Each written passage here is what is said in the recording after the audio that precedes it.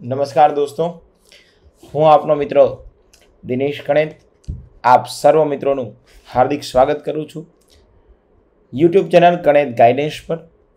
આજે કણેત ગાઈડન્સમાં રોજબરોજની જેમ એક ટેસ્ટ અને એ ટેસ્ટનો ટોપિક એટલે કે કોમ્પ્યુટર અને કોમ્પ્યુટરની મેમરીઓ। દોસ્તો, આ ટોપિક કોમ્પ્યુટરના સંદર્ભમાં સૌથી વધારે અગત્યનો થતો હોય। આ ટેસ્ટ માટેનું જે મટીરિયલ છે એ મેં તમને સવારે જ ટેલિગ્રામ ચેનલમાં મોકલી આપ્યું હતું। શાયદ આપ બધાએ વાંચ્યું હશે।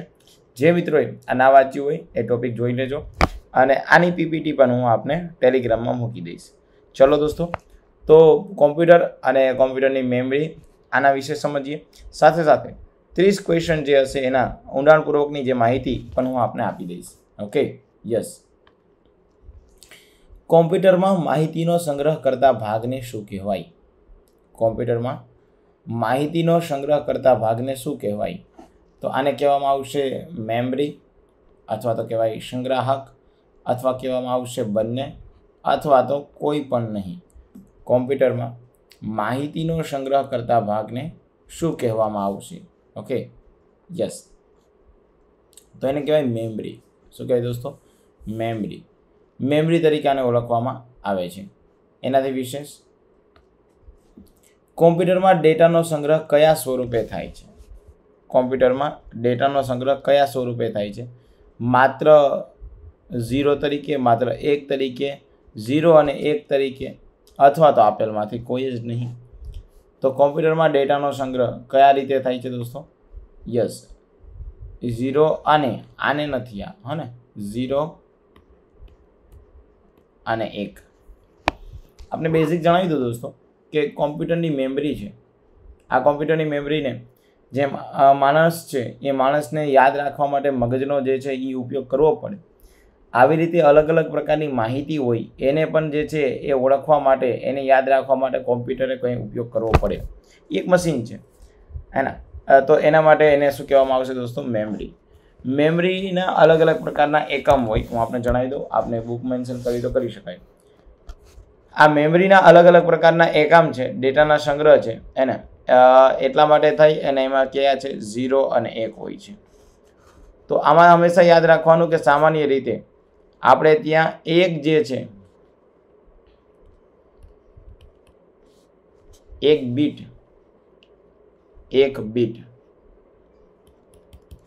એટલે 0 અને 1 થાય। જ્યારે 4 બીટ પૂછે, 4 બીટ, તો એને કહેવાય એક નિબલ।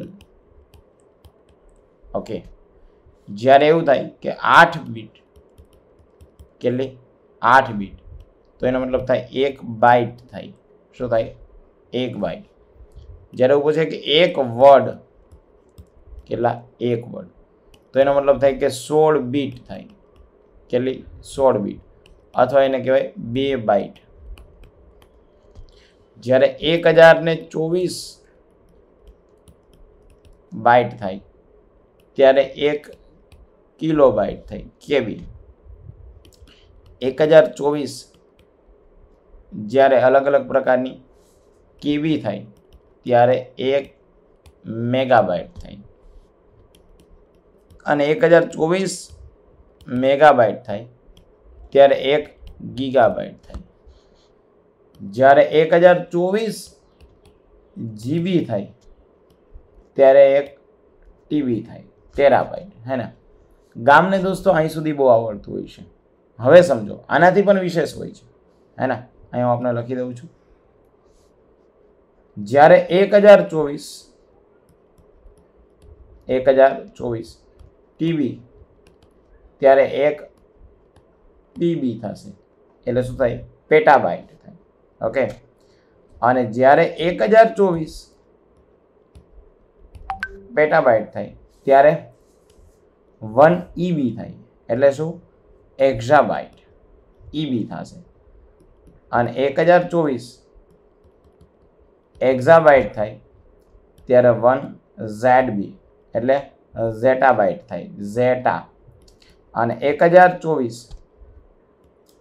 ઝેટાબાઇટ થાય ત્યારે 1 વાયબી થાય, યોટાબાઇટ। શું થાય? યોટાબાઇટ। અને 1024 યોટાબાઇટ થાય ત્યારે 1 બ્રોન્ટાબાઇટ થાય, બ્રોન્ટે. અને 1024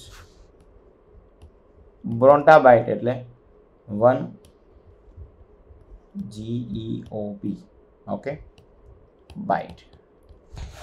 તો આટલા થાય છે દોસ્તો, આવું હોય છે, તને યાદ રાખવાનું. ઓકે, યસ, સમજાઈ ગયું. આનો સ્ક્રીનશોટ લઈ લેજો અને આપણી બુકમાં જે છે એ મેન્શન કરી દેવાનું. બીજું શું હોય હવે દોસ્તો, આટલું તો ગામ જાણે જ છે, આટલું તમારી પાસે વધારે. PB, EB, ઝેડબી, YB, BB. Yes, 8 bit. મેં તમને હમણાં જવાબ આપી દીધો દોસ્તો. 8 બીટ એટલે કેટલા? 8 બીટ એટલે કે 1 બાઇટ. Okay, done. 1 નિબલ, આનો જવાબ મેં તમને આપી દીધો છે. 1 નિબલ એટલે કેટલા? 4 બીટ. કેટલા થશે દોસ્તો? 4 બીટ. 1 ઝેડબી, 1 ઝેડબી. ઝેડબી એટલે પીબી, વાયબી, ઈબી કે બીબી. આ દોસ્તો ખાસ યાદ રાખી લેજો. જે આ કઈ કોષ્ટક છે એટલે ઈબી થશે, એક્ઝાબાઇટ. Okay, yes. ક્વોન્ટમ કોમ્પ્યુટર કોના દ્વારા વિકસાવવામાં આવ્યું હતું? આપણે ત્યાં ક્વોન્ટમ કોમ્પ્યુટર કોના દ્વારા વિકસાવવામાં આવ્યું હતું? Okay, yes, Microsoft, IBM, Google કે યાહુ? ચલો, ક્વોન્ટમ કોમ્પ્યુટર કોના દ્વારા વિકસાવવામાં આવ્યું છે? તો ગૂગલ દ્વારા. ચલો, તો આગળ વધીએ. પ્રાઇમરી મેમરીની બનાવટમાં શેનો ઉપયોગ કરવામાં આવે છે? પ્રાઇમરી મેમરીની બનાવટમાં શેનો ઉપયોગ થાય? સિલિકોન ચિપ અને semiconductor device, silicon chip, semiconductor device અને એક પણ નહીં. પ્રાઇમરી મેમરીની બનાવટમાં શેનો ઉપયોગ કરવામાં આવે? સિલિકોન ચિપ અને સેમિકન્ડક્ટર ડિવાઇસ, સિલિકોન ચિપ અને સેમિકન્ડક્ટર ડિવાઇસ, કોઈ પણ નહીં. Okay, yes. તો યાદ રાખવાનું દોસ્તો, રાઈટ આન્સર આવશે સિલિકોન ચિપ અને સેમિકન્ડક્ટર ડિવાઇસ. આપણી પાસે જે કોમ્પ્યુટરની મેમરી હોય, આ કોમ્પ્યુટરની મેમરી એને જે છે એકને કહેવાય પ્રાઇમરી મેમરી. ઓકે, અને એકને કહેવાય તમારી સેકન્ડરી મેમરી. આ પ્રાઇમરી છે એમાં આપણે બે પ્રકાર કયા છે? તો કે રેમ, રેન્ડમ એક્સેસ મેમરી, અને રોમ, રીડ ઓનલી મેમરી. જ્યારે સેકન્ડરી મેમરીમાં આવશે હાર્ડ ડિસ્ક, એક આવશે હાર્ડ ડિસ્ક, પછી આવશે CD, DVD, આપની પેન ડ્રાઈવ. એ કેવી કહેવાય? સેકન્ડરી મેમરી કહેવાય. ઓકે, અને એમાંય પણ યાદ રાખવાનું થાય છે કે રેમ એ એવા પ્રકારની મેમરી હોય કે જે કોમ્પ્યુટર ચાલુ સમયે વપરાતી જે કંઈ પ્રકારની ઓપરેટિંગ સિસ્ટમ હોય, એપ્લિકેશન સોફ્ટવેર હોય, ડેટા રાખવામાં આવતા હોય, અને રેમમાં રહેલો ડેટા કાયમી ના હોય. આ કાયમી ન હોય, કોમ્પ્યુટર બંધ કરો જતું રહે. રીડ ઓનલી મેમરી એ કાયમી હોય. ઓકે, અને જે ટેમ્પરરી ડેટા હોય, હે ને, ટેમ્પરરી, એને કેવી મેમરી કહેવાય? વોલેટાઇલ મેમરી કહેવાય. આ બી એક પ્રશ્ન છે. ઓકે, પ્રાઇમરી એટલે કે રેમ, રોમ, અને સેકન્ડરી એટલે કે આપ. યસ, અને આ રેમ છે, આ રેમના બે પ્રકાર દોસ્તો આપ પાડી શકો, હે ને. એકને કહેવાય એસ રેમ, તો બીજાને કહેવાય ડી રેમ. એસ રેમ એટલે શું? સ્ટેટિક રેમ અને ડાયનેમિક રેમ, હે ને. તો આને યાદ રાખજો. આના બી પાછા લક્ષણો હોય છે, પણ એ અત્યારે આના લક્ષણ જોવા જઈએ તો પાછું આપણે બધું જતું રહેશે. Okay, yes. રોમના પાછા પ્રકાર પડતા હોય, હે ને. જો આના પછી લઈ લઉં છું, એક જ મિનિટ.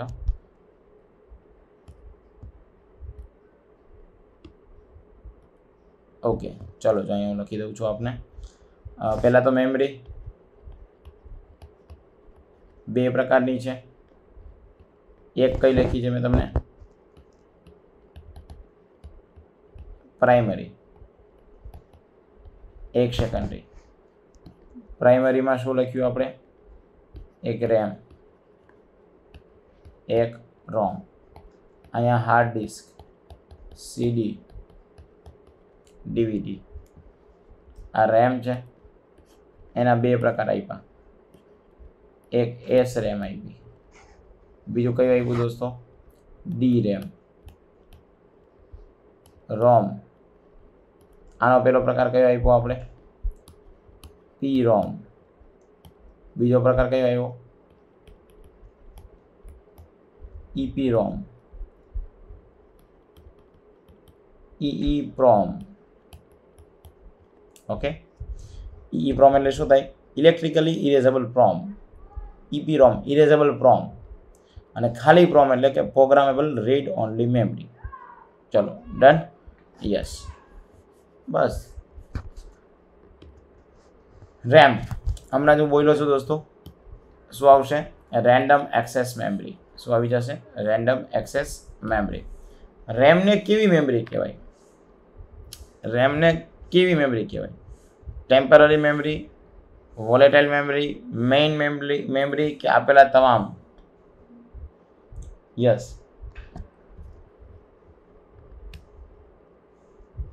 આપેલા તમામ. આપેલા તમામ આમ તો ન આવવા જોઈએ દોસ્તો, કારણ કે રેમ ક્યાં આવશે? આ મેઇન મેમરી. અને મેઇન મેમરી કહેવાય પેલું જે છે, એક મિનિટ. યસ,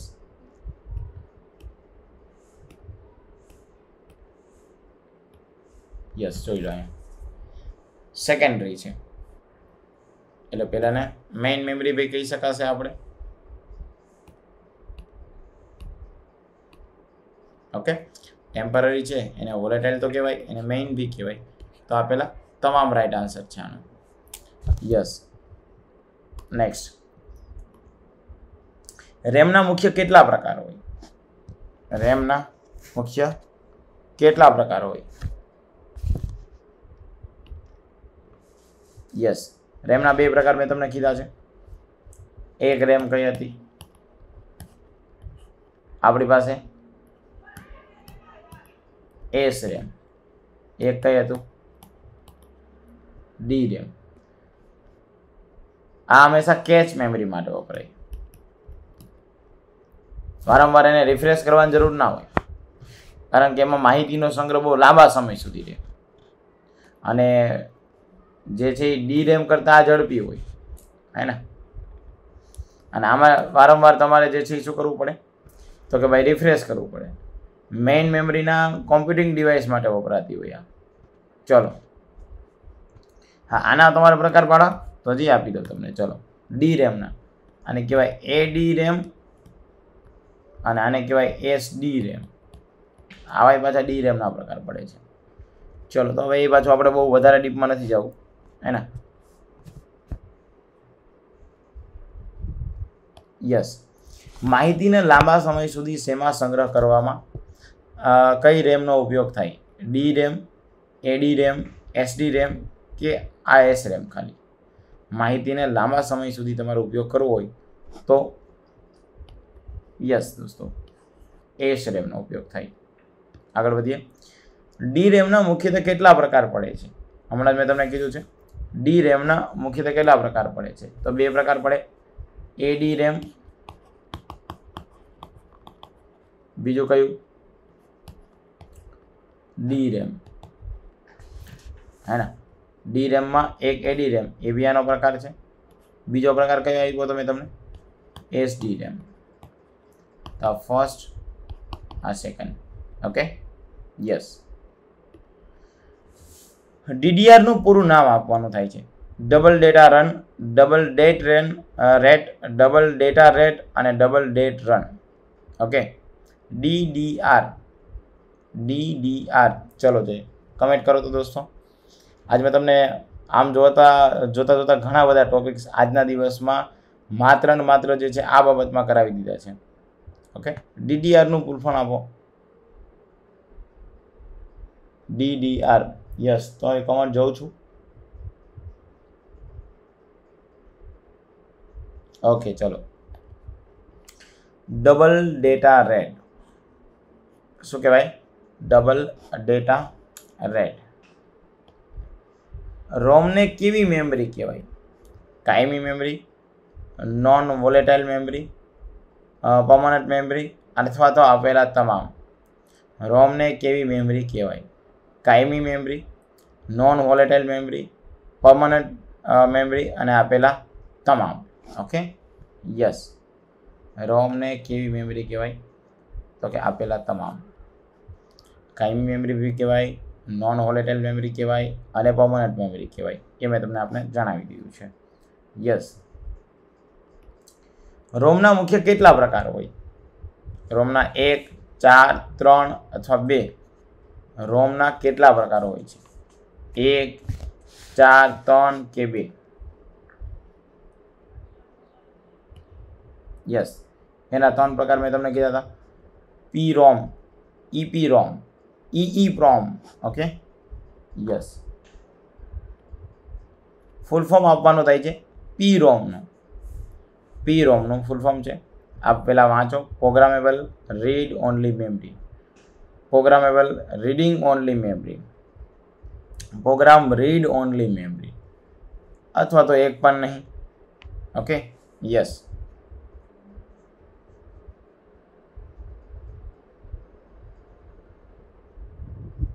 ઓકે, ચલો, રાઈટ આન્સર આપ્યો તમે. Programmable read only memory. Okay, done. કઈ રોમમાં ડેટા ડિલીટ કરવા માટે ઇલેક્ટ્રિક ચાર્જનો ઉપયોગ કરવામાં આવે છે? કઈ છે કે જે રોમમાં ડેટા ડિલીટ કરવા માટે ઇલેક્ટ્રિક ચાર્જનો ઉપયોગ થાય? પી રોમ, ઈપી રોમ, ઈઓ રોમ અને ઈ રોમ. યસ, રાઈટ આન્સર આવશે ઈ રોમ. શું કહેવાય દોસ્તો? ઈ રોમ. ઓકે. સેકન્ડરી મેમરીને કેવી મેમરી કહેવાય? સેકન્ડરી મેમરીને પરમનન્ટ કહેવાય, નોન વાયોટાઇલ કહેવાય, વોલેટાઇલ કહેવાય અને ઓક્ઝિલરી મેમરી કહેવાય. શું કહેવાય? Auxiliary memory. પરમનન્ટ બી કહેવાય, નોન વોલેટાઇલ કહેવાય અને ઓક્ઝિલરી કહેવાય. હાર્ડ ડિસ્ક કયા નામની સર્કિટની સિરીઝમાંથી બને છે? હાર્ડ ડિસ્ક છે એ કયા નામની સર્કિટની સિરીઝમાંથી બને? પ્લેટર, સ્પિન્ડલ, આપેલા બંને અથવા કોઈ પણ નહીં. હાર્ડ ડિસ્ક કયા નામની સર્કિટની સિરીઝમાંથી બને છે? તો આપણે રાઈટ આન્સર શું આવશે? પ્લેટર. શું કહેવાય દોસ્તો?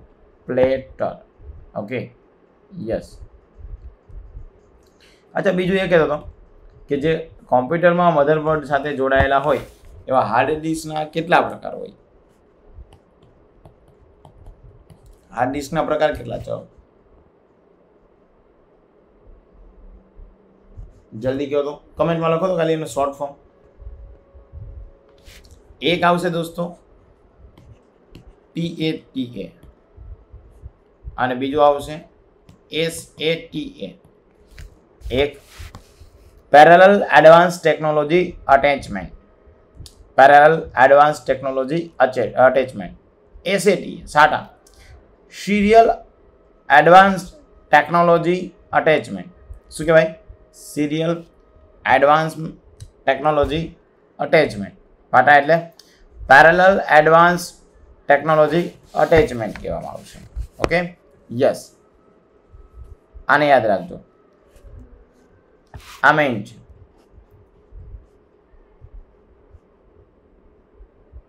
યસ. હાર્ડ ડિસ્કની ઝડપ શેમાં માપવામાં આવશે? કોઈ પણ હાર્ડ ડિસ્ક હશે તો એની ઝડપ શેમાં માપવામાં આવશે? RPMમાં, NPM, ZPM, WPM. RPM hard ડિસ્કની ઝડપ શેમાં માપવામાં આવે? તો કે RPMમાં. Okay, yes.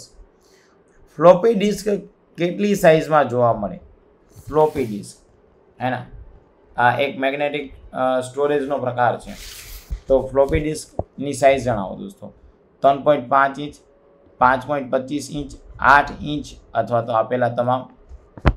ઓકે, ફ્લોપી જે છે અને આની જે છે સ્ટોરેજ કેપેસિટી કેટલી હોય? 100 KB થી લઈ અને 2.88 MB સુધી, 100 થી 2.88 MB. Okay, yes. તો આનો રાઈટ આન્સર કેટલો આવશે? આપેલા તમામ આવશે, 3.5, 5.25 અને 8 ઇંચ. સૌપ્રથમ હાર્ડ ડિસ્ક કયા વર્ષમાં બનાવવામાં આવી હતી? હાર્ડ ડિસ્કની વાત કરીએ 1971, 73, 75, 77. સૌપ્રથમ હાર્ડ ડિસ્ક કયા વર્ષમાં બનાવવામાં આવી? 1971, 73, 75 અને 77. 1973. ક્યારે આવી છે દોસ્તો? 1973. સૌપ્રથમ ઓપ્ટિકલ ડિસ્ક કોણે બનાવી? ઓપ્ટિકલ ડિસ્ક એ શું છે? ઇલેક્ટ્રોનિક ડેટા સ્ટોરેજ મીડિયમ હોય અને એમાં લેઝર બીમ આપેલું હોય. શું આપેલું હોય? Laser beam. એ દ્વારા ડેટા, લેઝર બીમના કારણે ડેટા જે છે એ રીડ થઈ શકે, રાઇટ થઈ શકે. ઓલે, અને આ કોને બનાવેલું હતું? આમાં મને કહેવાનું થાય છે. James Bernard, James Anthony, James D'Souza અને James Rachel. Okay, optical disk કોને બનાવેલી હતી? રાઈટ આન્સર આવશે જેમ્સ રશેલ. શું નામ છે? James Rachel. સીડીની મહત્તમ સંગ્રહ ક્ષમતા કેટલી હોય છે? સીડીની મહત્તમ સંગ્રહ ક્ષમતા 750 MB, 700 MB, 800 MB કે 850 MB? સીડીની મેક્સિમમ કોમ્પેક્ટ ડિસ્ક તો કેટલી લખશો દોસ્તો? સીડીની મહત્તમ 700 MB હોય છે. Okay, yes. આનું નિર્માણ, સીડીનું નિર્માણ છે ને સોની કંપની દ્વારા થયું હતું. ક્યારે થયું હતું? 1982માં. ઓકે, કોઈ પણ સીડી હોય એના બી પ્રકાર થઈ શકે. સીડીના પ્રકાર કયા? તો કે સીડી રોમ અને સીડી રીરાઇટેબલ. Okay, yes. એનાથી આગળ વધો આપણે. સોની દ્વારા સૌપ્રથમ સીડી કયા વર્ષમાં બહાર પાડવામાં આવી હતી? આ રહ્યો એનો આન્સર અહીંયા. ક્યારે બહાર પાડવામાં આવી હતી દોસ્તો? 1982માં. અચ્છા, રોજ આપણે 30 ક્વેશ્ચન હોય અને આજે મેં તમને સીડીના પ્રકાર કહી દીધા, ડીવીડીના પ્રકાર હમણાં આપણે જે છે નેક્સ્ટ આમાં આવશે ત્યારે કહીશ. રેમ, રોમની વાત કરી આપણે, પહેલાં મેમરી જે છે તો મેમરીની વાત કરી. આવી રીતે 30 ક્વેશ્ચનની સાથે સાથે તમને જે છે અલગ અલગ પ્રકારના ડેટા પીરસતો જાઓ તો સારું છે, કે પછી માત્ર ને માત્ર જે છે એ એમસીક્યુ આપને જે મેં તમને ડેટા પીરસા, જે અહીંયા ડેટા હતા આ ડેટા થયો, સીડીની માહિતી આપી, ક્વેશ્ચનનું એક્સપ્લેનેશન આપ્યું મેં તમને, સામે જે છે અહીંયા એક્સપ્લેનેશન મેં તમને આપ્યું ફ્લોપી ડિસ્કનું, એની સામે જ્યાં જે જરૂર પડી કે ભાઈ હાર્ડ ડિસ્કના પ્રકાર કેટલા છે, મેઇન પ્રકાર, તો સામે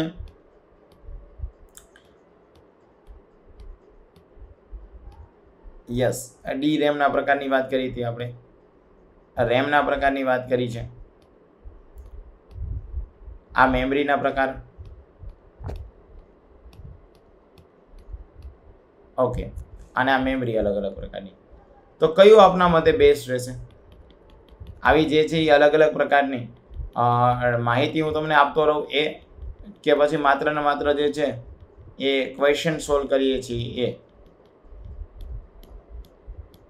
ઓકે, ચલો વચમાં જ્યાં જ્યાં જરૂર પડશે ત્યાં હું તમને માહિતી શેર કરી દઈશ. ડીવીડીની સંગ્રહ ક્ષમતા કેટલી હોય છે? ડીવીડીમાં 9 GB, 8 GB, 9.4 GB અને 8.5 GB ડીવીડી. ઓકે, આ ડીવીડી હોય એને એસડીબી કહેવાય, સુપર ડેન્સિટી ડિસ્ક કહેવાય.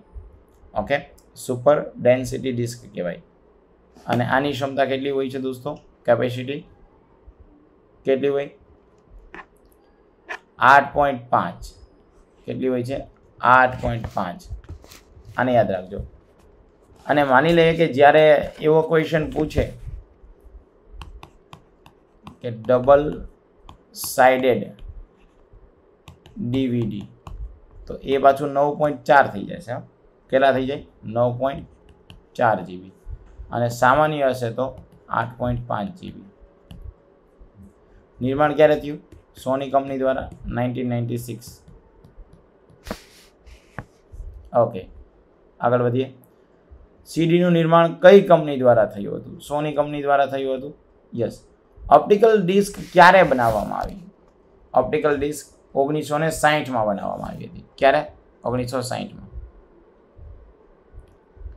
ઓપ્ટિકલ ડિસ્કમાં શેના વડે લખી શકાય છે? ઇલેક્ટ્રિક ચાર્જ, પારજમલી કિરણો, લેઝર બીમ અને એક્સરે. યસ, લેઝર બીમથી લખી શકાય. સૌપ્રથમ ફ્લોપી ડિસ્ક કોણે બનાવેલી છે?